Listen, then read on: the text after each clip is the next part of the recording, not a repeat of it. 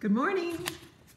Today is a book about Please Say Please, Grumpy Bunny.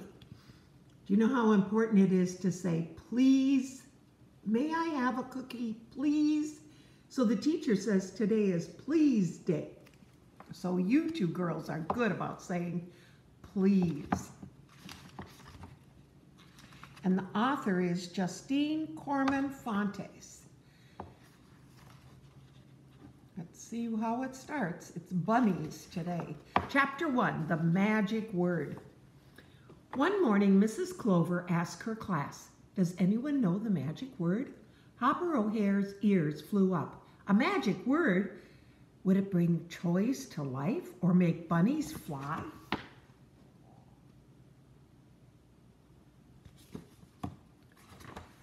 No one could guess the magic word is please, Mrs. Clover said. Hopper's ears drooped. He rolled his eyes.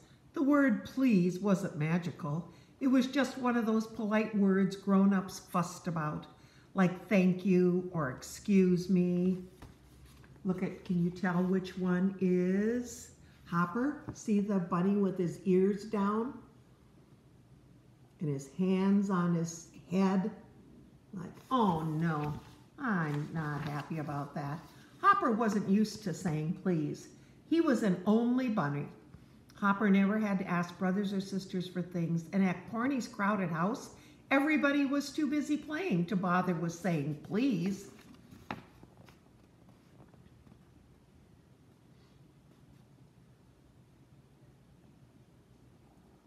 They're doing lots of things.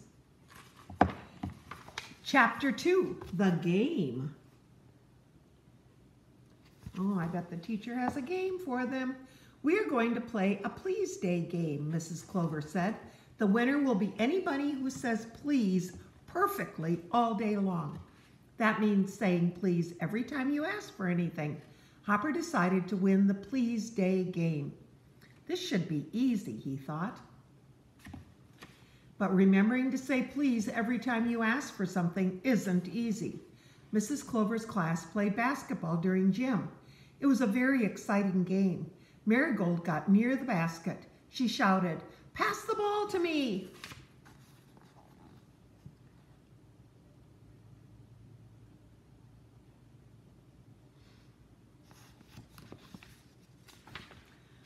Every bunny froze. Corny stopped dribbling. Suddenly, Marigold realized her mistake.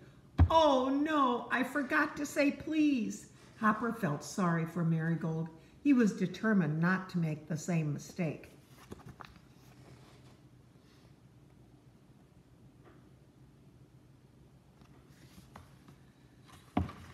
Chapter 3, The Surprise Bonus.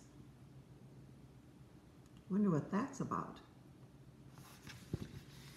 "May I please write on the blackboard?" Hopper asked later. Hopper loved to write on the board. Mrs. Clover smiled. She let him write all the math problems. In the cafeteria, Snowball asked, "May I have the big brownie?" "You forgot the magic word," said Corny. Hopper added, "You should have said, 'May I please have the big brownie?'" The cafeteria bunny smiled. Then she gave Hopper the big brownie. Hopper was beginning to like saying please.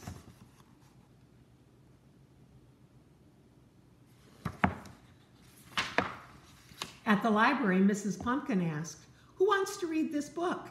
Milkweed's paw flew up. "May I?" he asked. "Aren't you forgetting something?" Mrs. Pumpkin asked. Hopper raised his paw. "May I please have the book?" Mrs. Pumpkin smiled. "That's very polite, Hopper." Hopper let Milkweed have the book, but Milkweed was out of the Please Day game. So Hopper's still in the game.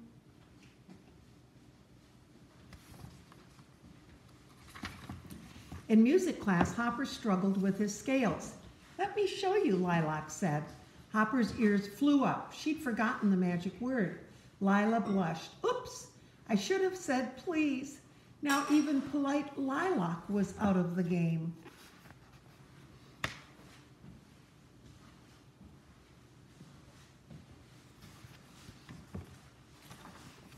Hopper kept saying please all day long, and the strangest thing happened. He started to think the word might really be magic. Looks like he's getting everything because he says please. That could be. Chapter 4, The Winner. May I please have your attention, Mrs. Clover said at the end of the day. Who remembered to say please all day? If you did, please raise your paw now.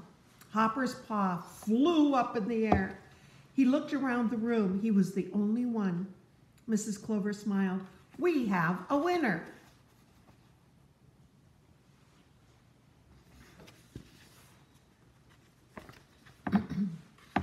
Hopper felt very proud and happy he had won the game, but Hopper kept saying, please.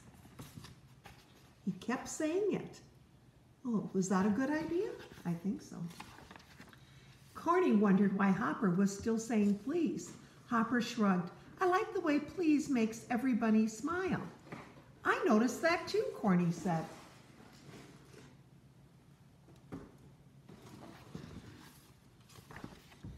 But why, Corny wondered. Hopper said nobody likes to do that, what they're told, but they're happy to do what they're asked. That makes sense, Corny agreed. Besides, Hopper added, I want to win the next Please Day game too, so I might as well practice.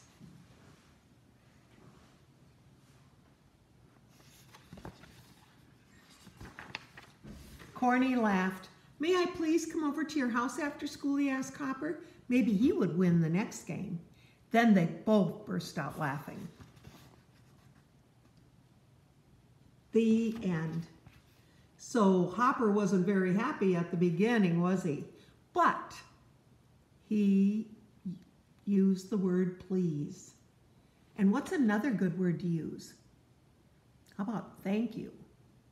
I love you, girls. Have a good day.